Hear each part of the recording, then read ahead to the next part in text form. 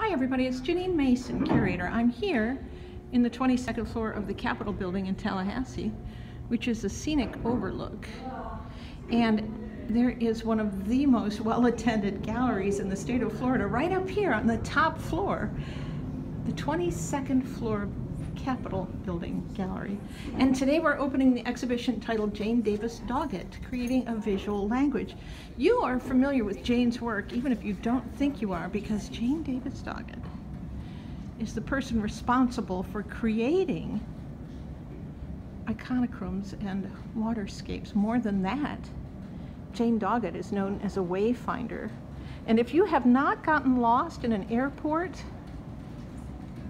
you have Davis Doggett to thank. She's a Floridian. She was inducted into the Florida Artist Hall of Fame just a few years ago.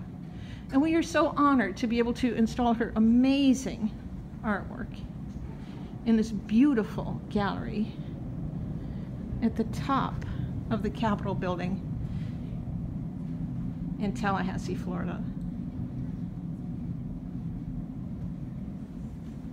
We're looking over all of Tallahassee here, coming back around to see more of Jane's iconic artwork.